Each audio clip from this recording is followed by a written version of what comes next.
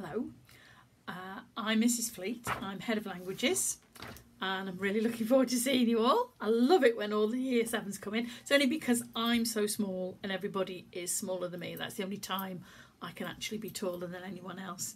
And like I say, I'm looking forward to meeting you all in September. Now I'm going to read you a chapter of a book, chapter 5, Double or Nothing. You've got 8 questions to do.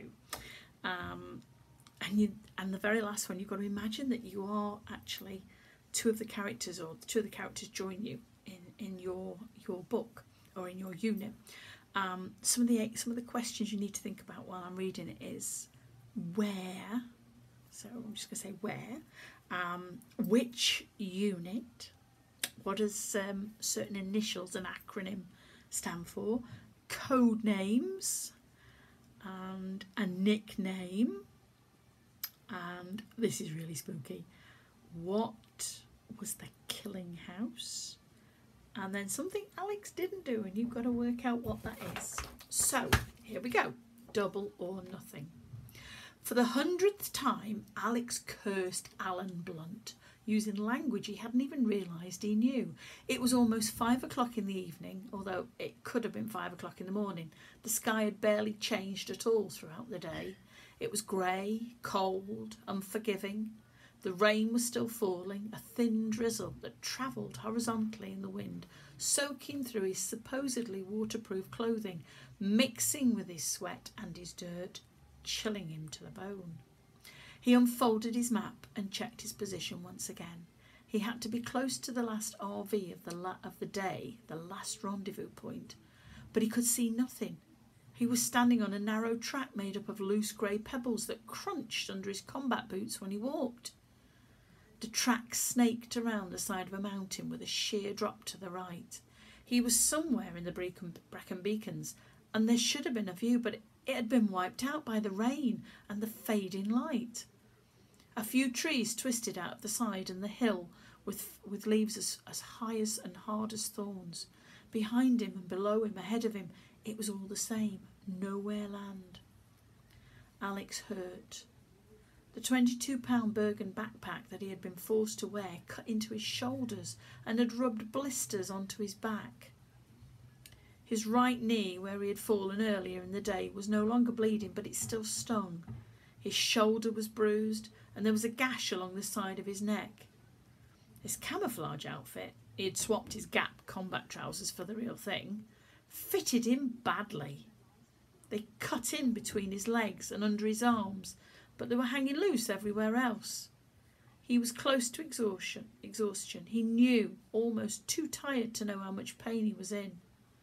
But for the glucose and caffeine tablets in his survival pack, he would have just ground to a halt hours ago. He knew that if he didn't find the RV soon, he would be physically unable to continue. Then he would be thrown off the course, binned, as they called it. They'd like that. Swallowing down the taste of defeat, Alex folded the map and forced himself on. It was his 9th or maybe his 10th day of training. Time had begun to dissolve into itself, as shapeless as the rain. After his lunch with Alan Blunt and Mrs. Jones, he had been moved out of the manor house and into a crude wooden hut a few miles away. There were 9 huts in total, each equipped with 4 metal beds and 4 metal lockers. A 5th had been squeezed into one of them to accommodate Alex. 2 more huts, painted a different colour, stood side by side. One of these was a kitchen and a mess hall. The other contained toilets, sinks and showers, with not a single hot faucet in sight. That's a tap. On his first day there, Alex had been introduced to his training officer, an incredibly fit black sergeant. He was the sort of man who thought he'd seen everything until he saw Alex. And he had examined the new arrival for a long minute before he had spoken. "It's not my job to ask questions," he'd said. "But if it was, I'd want to know what they're thinking of sending me children. Do you have any idea where you are, boy? This isn't a holiday camp. This isn't Disneyland." He cut the word into 3 syllables and spat them out. "I have you for 12 days and they expect me to give you the sort of training that would take 14 weeks. Pfft, well, that's just mad. That's suicidal." "Didn't ask to be here." Alex said. Suddenly the sergeant was furious. "You don't speak to me unless I give you permission," he shouted. "And when you speak to me, you address me as Sir. Do you understand?" "Yes, sir." Alex had already decided that the man was even worse than his geography teacher, if that was possible. "There are 5 units operational here at the moment," the officer went on. "You'll join K Unit. We don't use names. I have no name. You have no name. If anyone asks what you're doing, you tell them nothing. Some of the men may be hard on you. Some of them may resent you being here. Well, that's too bad. You'll just have to live with it. And there's something else you need to know. I can make allowances for you. You're a boy, not a man. But if you complain, you'll be binned. If you cry, you'll be binned. If you can't keep up, you'll be binned. Between you and me, boy, this is a mistake, and I want to bin you." After that, Alex joined K Unit. As the sergeant had predicted, they weren't exactly overjoyed to see him. There were 4 of them. As Alex was soon to discover, the Special Operations Division of MI6 sent its agents to the same training centre used by the Special Air Service, the SAS. Much of the training was based on SAS methods, and this included the numbers and makeup of each team. So there were 4 men, each with their own special skills, and 1 boy seemingly with none. They were all in their mid-20s, spread out over the bunks in companionable silence. 2 of them were smoking. 1 was dismantling and reassembling his gun, a 9mm Browning high-power pistol. Each of them had a given code name: Wolf, Fox, Eagle and Snake. From now on, Alex would be known as Cub. The leader, Wolf, was the one with the gun. He was short and muscular with square shoulders and black, close-cropped hair. He had a handsome face, made slightly uneven by his nose, which had been broken at some time in the past. He was the first to speak. Putting the gun down, he examined Alex with cold, dark brown eyes. "So who the hell do you think you are?" he demanded. "Cub," Alex replied. "A bloody schoolboy." Wolf spoke with a strange, slightly foreign accent. "I don't believe it. Are you with Special Operations?" "I'm not allowed to tell you that." Alex went over to his bunk and sat down. The mattress felt as solid as the frame. Despite the cold, there was only 1 blanket. Wolf shook his head and smiled humorously. "Look what they've sent us," he muttered. 007, 00 nothing's more like. After that, the name stuck. 00 nothing was what they called him. In the days that followed, Alex shadowed the group, not quite part of it, but never far away. Almost everything they did, he did. He learnt map reading, radio communication, first aid. He took part in an unarmed combat class and was knocked to the ground so often that it took all his nerve to persuade himself to get up again. And then there was the assault course. 5 times he was shouted and bullied across the nightmare of nets and ladders, tunnels and ditches, towering walls and swinging tightropes that stretched out for almost a quarter of a mile in and over the woodland beside the huts. Alex thought of it as the adventure playground from hell. The first time he tried it, he fell off a rope and into a pit filled with freezing slime. Half drowned and filthy, he'd been sent back to the start by the sergeant. Alex thought he would never get to the end. But the second time he finished it in 25 minutes, which he had cut to 17 minutes by the end of the week. Bruised and exhausted though he was quietly pleased with himself. Even Wolf only managed it in 12. Wolf remained actively hostile towards Alex. The other 3 men simply ignored him, but Wolf did everything to taunt or humiliate him. It was as if Alex had somehow insulted him by being placed in the group. Once, crawling under the nets, Wolf lashed out with his foot, missing Alex's face by an inch. Of course, he would have said it was an accident if the boot had connected.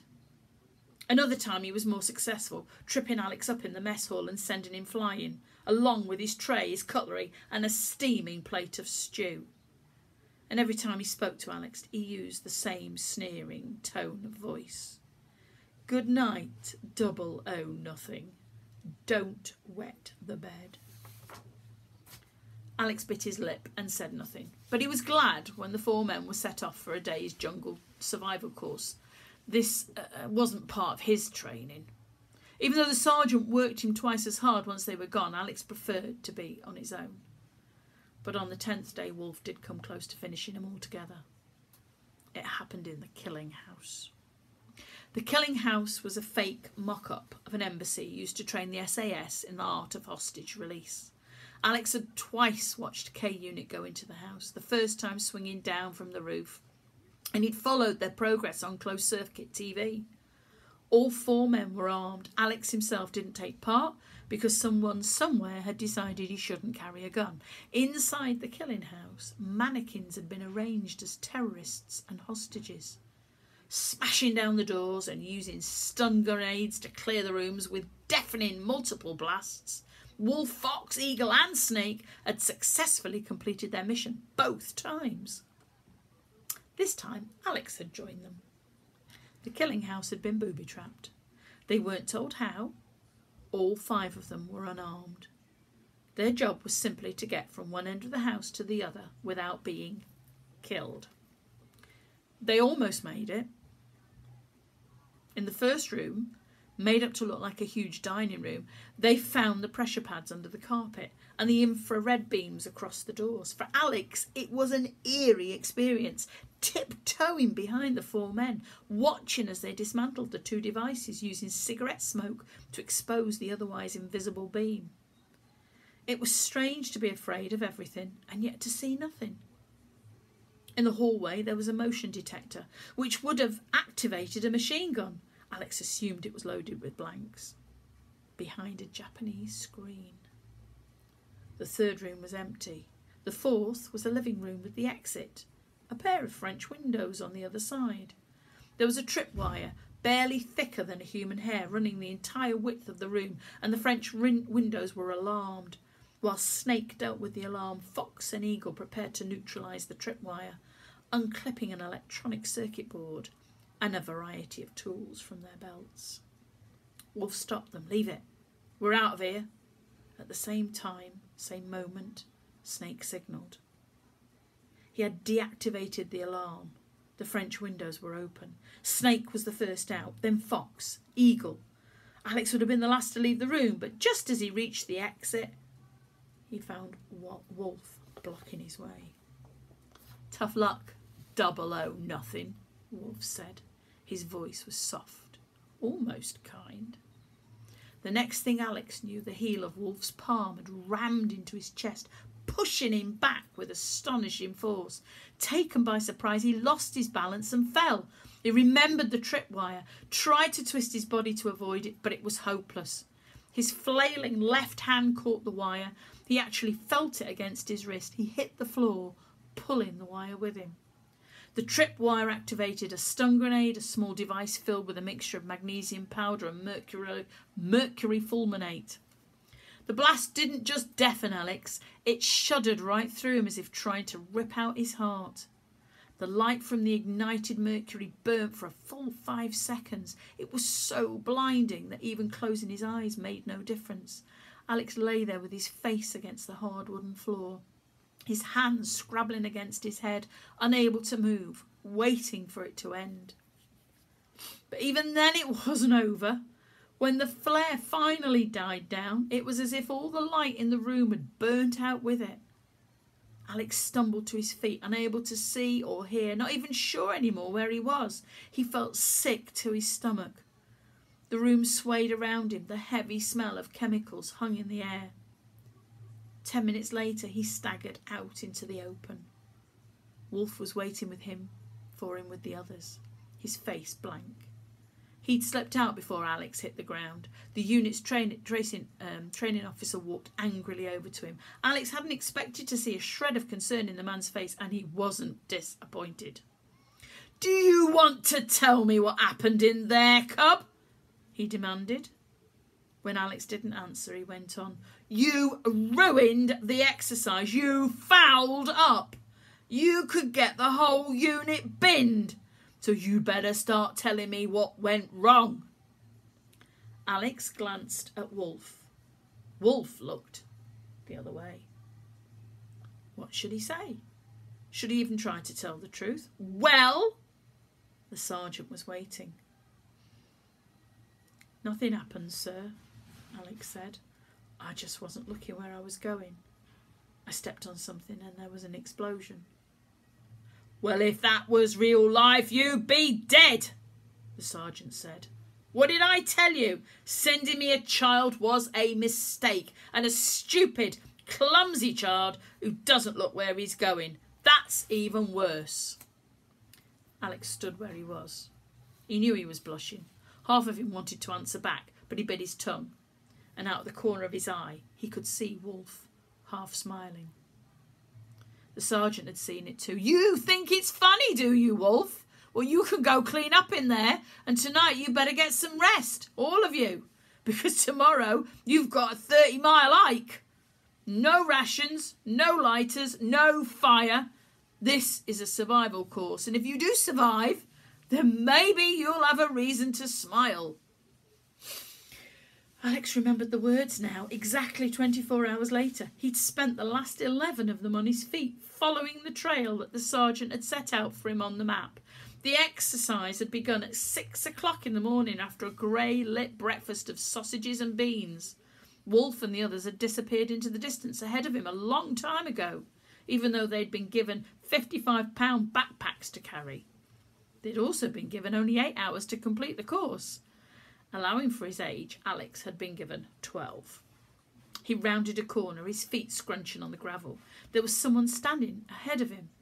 It was the sergeant. He'd just lit a cigarette, and Alex watched him slide the matches back into his pocket. Seeing him there brought back the shame and the anger of the day before, and at the same time sapped the last of his strength. Suddenly, Alex had had enough of Blunt, Mrs. Jones, Wolf, the whole stupid thing. With a final effort, he stumbled forward the last 100 yards and came to a halt. Rain and sweat trickled down the side of his face. His hair, dark now with grime, was glued across his forehead. The sergeant looked at his watch. 11 hours 5 minutes. That's not bad, cub. But the others were here 3 hours ago. Bully for them, Alex thought.